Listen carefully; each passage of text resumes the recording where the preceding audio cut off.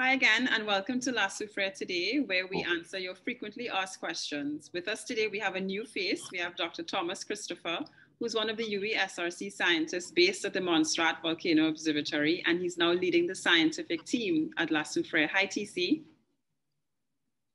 Good afternoon, Stacey. Good. So with the ongoing eruption, we are going to have a rotation of scientific teams coming in and out of St. Vincent. That's quite normal. And so TC is our new scientific lead. Do you want to tell us a little bit about the new team, TC, and what you guys have been up to? Yeah. As you said, we're rotating staff in and out. And because we're, in terms of expertise, we're one layer thin. So whoever is on the ground at any point in time here would be bringing a different set of expertise with them while they're here. So currently, one of the team members, Dr. Camille Harry, she's an expert in deformation. So she's been doing a lot of work in trying to get the EDM network up and running. And I'm pleased to say that we actually got a hit from the target yesterday from one of the surveyors while we were on the summit. She's also trying to beef up the GPS network, making sure that the GPS network is where she needs it to be. Also, we have Miss Monique Johnson, who's a very important member of the Volcano Ready project. And she's been quite useful in terms of helping us trying to get the observatory where it is, doing all the paperwork and that sort of stuff. And one of the things we're trying to put in place is a procedures list, basically for staff. So for instance, if there's an inexperienced person here and there is an event, they can refer to that procedures and know exactly what steps to take and who to call and what to say to them. So she's been quite useful in that. And of course, the technician, Mr. Gart Manet, he's replaced Mr. Lloyd Lynch and Mr. Ian Juman. So we've got a good team on the ground, and we're trying to do a good job. And last but not least, I do measure some gas as well. So I think at the moment we've got a strong team for deformation, degassing, and technician, and just to get the paperwork up for the observatory and get the observatory where we need it to be. That's great. And I know that you also continue to be supported by NEMO and their technicians, as well as, of course, you have the support of the scientists and other staff based both in Trinidad and in Montserrat as well. So one of the things that we've been noticing or seeing is that the dome is growing laterally. Can you talk a little bit more about what exactly that means? Is it no longer growing as high? What does that mean?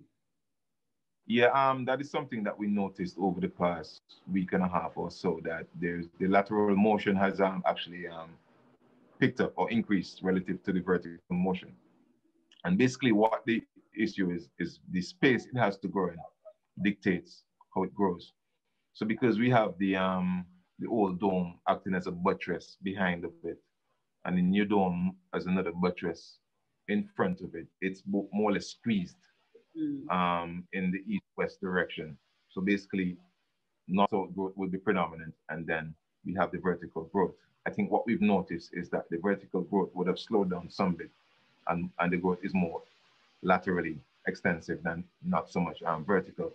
But it does not say that the extrusion rate has dropped. It's still coming up, but it's just being distributed slightly differently to how it was a few weeks ago.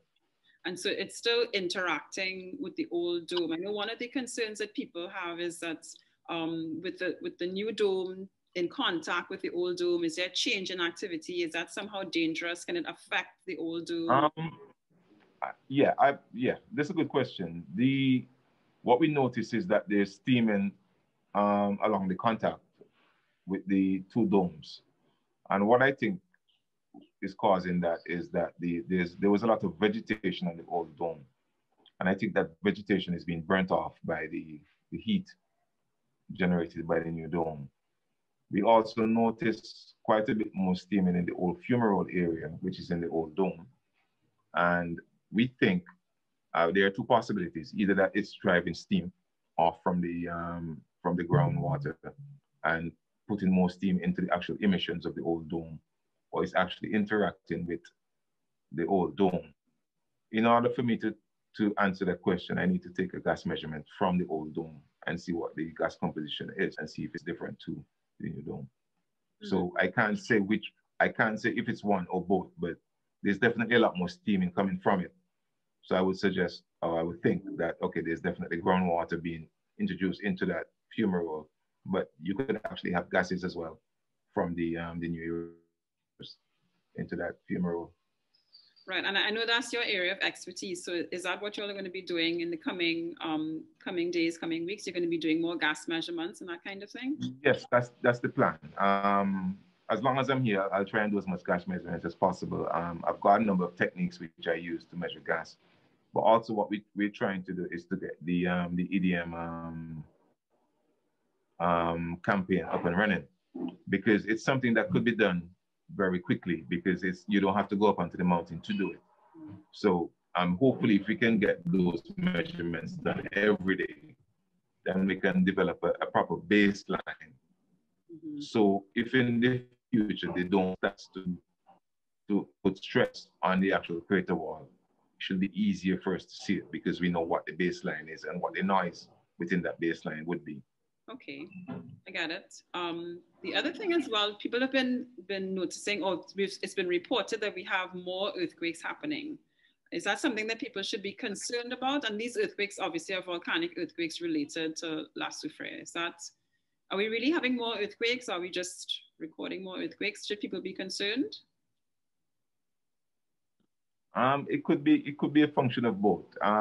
As most people would have known that we, since January 1st, there's a lot more instruments operating on island than there were at the end of last year. So it could be a function of that we're seeing more events, or there are actually more events happening. If there are more events happening, it's not unusual, because you would expect to see that as an eruption unfolds. What is the events are quite tiny. None of the field teams or anyone who's working with us have ever felt any of these events on the summit. So I would think that they're not much cause for concern at the moment, but there are definitely more of them at the moment. But it could be a function of that we're able to see them better, or there's actually more of them. Okay. But there's no cause for concern at the moment. Good. Well, that's good to know. All right, TC. Well, thanks a lot for the update, and we wish you, the team, all the best, and we'll talk to you again next week.